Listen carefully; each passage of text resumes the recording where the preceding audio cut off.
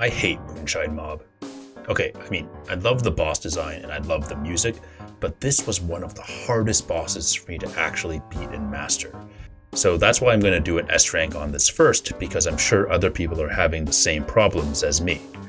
So for me, my personal preference for weapons is the roundabout and the chaser for this boss. Let me explain why.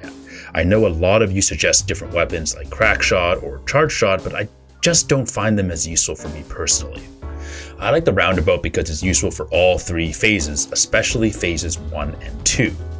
Chaser is only really used in phase 3 to deal with the bouncing bug cloud because it moves too fast for the crack shot to hit effectively. For charms, I suggest either using the smoke bomb or Miss Chalice. I like the smoke bomb a bit more, but it's up to you if you like using the dash parry. For supers, I would take Super 1 if you're using Cuphead, or Supers 1 and 2 when using Miss Chalice. If you're having trouble with getting hit, I'd say stick with Super 2, but Super 1 will really help with the damage. So anyways, let's break down the phases. The first is the spider phase. The roundabout is good because if you see the spider coming, you can prep a lot of shots to hit him all at once on the same row. With weapon lock, it also does a decent amount of damage if you're right above or below him as well. If you're ever in a situation where you're too far away for roundabout to effectively hit, you can quickly swap to chaser just to make sure you're always dealing damage to him or some of the other enemies on the screen. The spider has 3 attacks which he'll use randomly. The first is the spider bombs. You'll hit a button which will drop a number of bombs on the map, and if you get close to one, it'll explode. You can either walk close to it and walk away, or get close and dash through to avoid being hit. When you have a free moment, try to get rid of any nearby bombs just so the map doesn't get too cluttered. The second attack is the Caterpillar Man. He kicks the caterpillar in a diagonal motion that will continue to bounce off the ceiling and the walls. This thing needs to be shot down as soon as possible.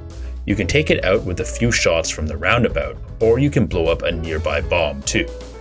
One really important thing to note is that standing directly above the spider when he kicks the caterpillar will hurt you. So the safest places to stand are in front of the spider or below the spider. Finally, the spider will talk on the phone for a little bit before summoning a bunch of flies. These flies are super easy, and once they appear, will go down in one shot. You can also dash or duck under these flies as well if you're in a pinch. These ant cops will shoot little pink projectiles at you. I recommend trying to get at least 2 in this phase to make things easier for later phases, but it's up to you. Once the spider is done, you want to stay on the left or right side here and continuously fire your roundabout away from the center. Keep firing like this until you see the music waves start changing color. What you need to do is literally just smoke bomb or dodge roll at the last second when the music hits. If you time it right, that split second of invincibility will let you dodge the beam completely. This will save you a lot of time compared to doing this boss normally. Okay, so when I was playing this, literally everyone in chat says that parrying the pink barrels here don't count for S ranks. I tested this where I parried 2 projectiles in the first phase and 1 barrel in the second phase, and it still counted as 3 parries, so I think they do count. If you're sticking in the middle section though, you won't really see any pink barrel. So if you're still short a parry, move up or down and parry the barrels when they spawn. Really important here, when she's dying, get off the middle platform. If you have Cuphead Super 1, move to the top platform. If you have Miss Chalice Super 1, drop to the bottom platform. If you're on the platform, switch to Chaser immediately, and once the snail reveals himself, fire your super. If you're underneath the snail, just shoot roundabout shots into the air, and when he reveals himself, hit him with Super 1. Then it's Anteater time.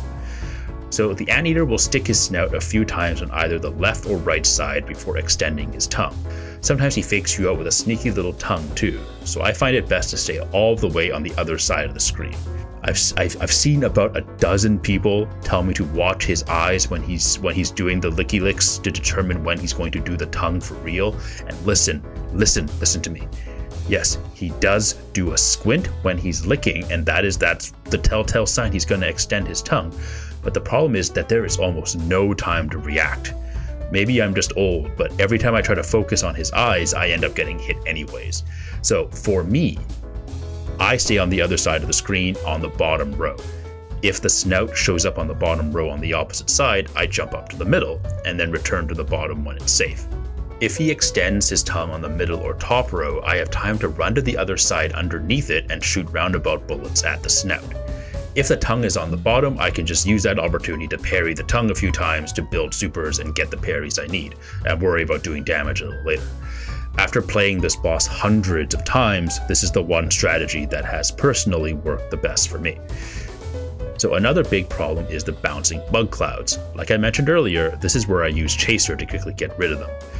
Crackshot does more damage, but these clouds are moving so fast that half the time the projectiles just miss, so Chaser is better here. I've also heard lots of rumors about this boss where people say that shooting the tongue hurts him. I don't think shooting the tongue hurts him because the nose doesn't flash and the tongue doesn't flash whenever you shoot it. So I'm just going to say the tongue doesn't hurt him. People also say that the tongue does not count for S ranks, but I've also tested it and it absolutely counts for S ranks. I did one where I just parried the tongue 3 times and I still got the S rank. Once you do this a couple of times, the anteater will go down. Finally, it's the snail. He'll only last a few seconds, but if for some reason you still don't have enough parries, you can parry one of his projectiles. It seems to be every 3 or 4 shots he shoots a pink one, so you can try to parry that. I just end up using Chaser because it's easier. If you did everything properly, you should have plenty of time left. And that's it. I still think Moonshine Mob is one of the craziest, hardest stages for me personally, but after hours of practice, I actually started to like it. Crazy, huh? Let me know which boss you want me to do a guide for next in the comments below.